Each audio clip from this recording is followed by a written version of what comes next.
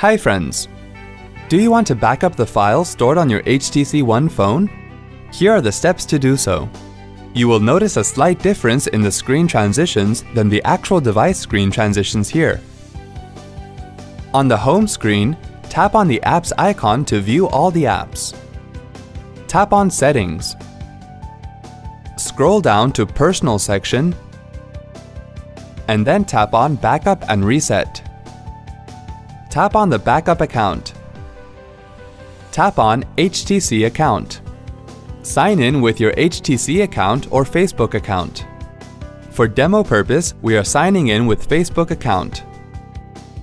On the cloud storage screen, tap on Allow to create a backup folder on your cloud storage account.